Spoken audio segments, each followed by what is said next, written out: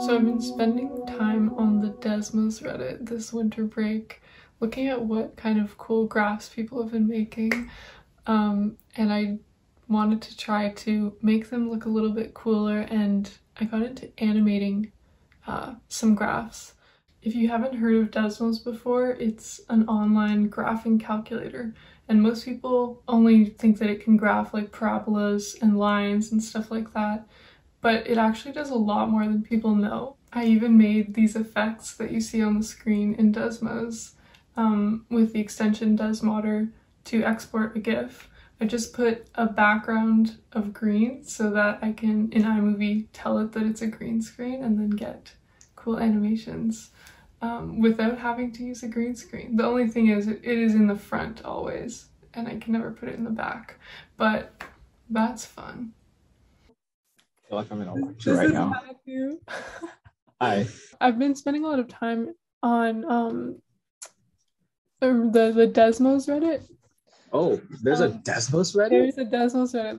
So here's the post that I took the equation from. And so here it is. I put a parameter in the sign argument, and this is what happens as you change sign.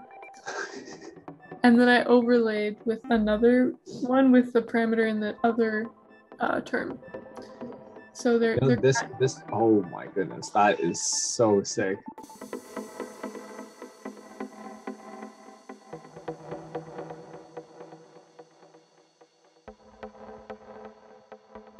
You know, you could like make a career out of making these trippy screens for people. Like really, like imagine like really trippy screensavers. Like that would be sick. That's true. This is kind of fun. Wow. Look at this. This is so trippy.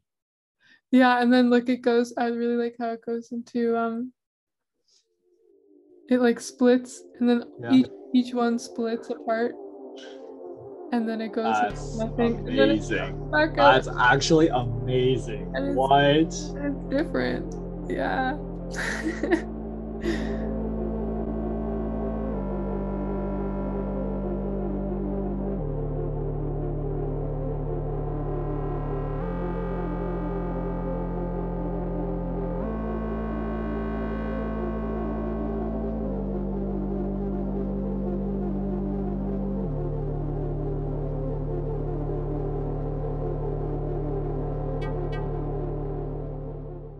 And like these equations aren't that bad. Like you would think to do this you'd need like recursion or something. No. Yeah.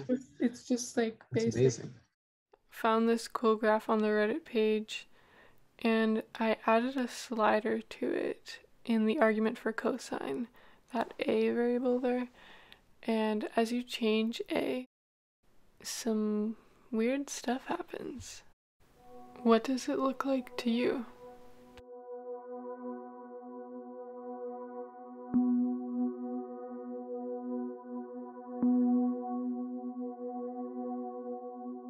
That's the thing that I don't think I can explain is that sort of sucking in motion you get. Yeah. That's ridiculous. So this is a equals 0.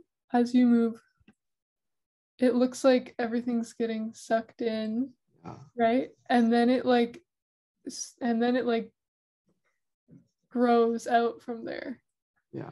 This animation is just another variation that I did using the previous equation, but I overlaid two of the same equations, one with a slider in one spot and one with a slider in a different spot. Picked some nice colors, and it made this really pretty fish pond looking thing.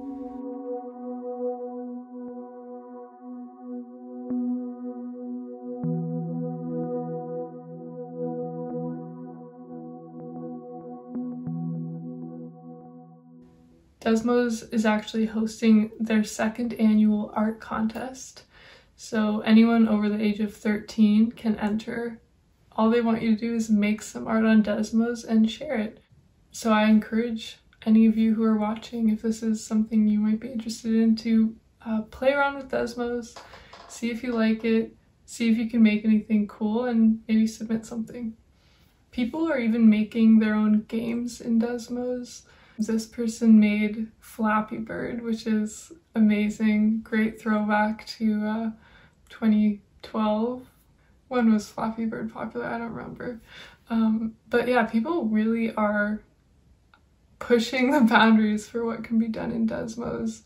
I don't think anyone at the Desmos team intended for it to become game developing software, but I kind of like that this is happening, and hopefully we can get more of their back-end stuff to make it more like a programming language. But I really like how accessible it is, and you really don't need to know a lot about coding or anything about coding at all. Everything's really intuitive.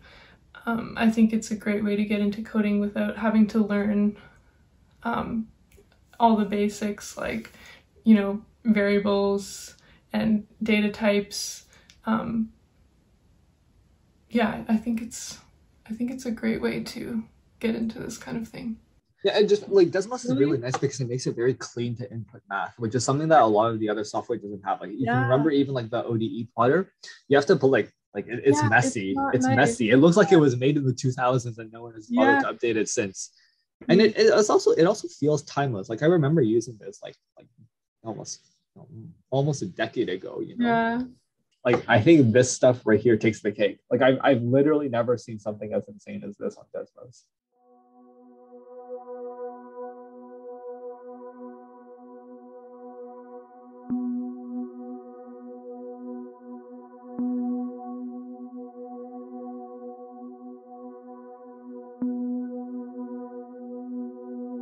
I really like this one.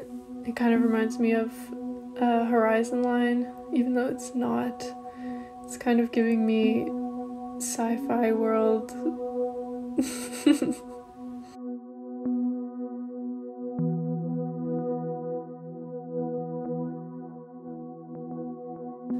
So here's a graph I found on the Desmos page. In the comments, someone said, hey, even cooler with an absolute value in the cosine under the radical. So here's the original graph. I put an inequality instead of equals to shade in some regions. Here's me trying to put an absolute value under the cosine in the radical, like the comment said. That's pretty cool. And then I overlaid with like a different variation in blue. It does look kind of messed up because Desmos can't really handle what's going on, but I kind of like that about it. I also made this one with another equation from Reddit. It looks like a landscape, which I kind of like, and then it turns into blobby stuff. Here's it zoomed in. It definitely reminds me of a lava lamp, so that's cool. This video is not sponsored by Desmos. Haha, unless... No, I'm just kidding. But Desmos, if you want to sponsor me, I will work for you. Please just hire me. I want to work at Desmos. And what about it? There is a lot of really cool educational stuff that you can do on Desmos as a teacher or even just as a learner. But I wanted to make this video specifically about the fun, artsy kind of thing you can do on Desmos, and I'll probably be making some videos at some point about math, more math focused or math teaching focused Desmos. So stay tuned for that. If you guys do end up making anything in Desmos or have anything else you want to share, definitely post it in the comments down below and I'll check it out. Thanks for watching.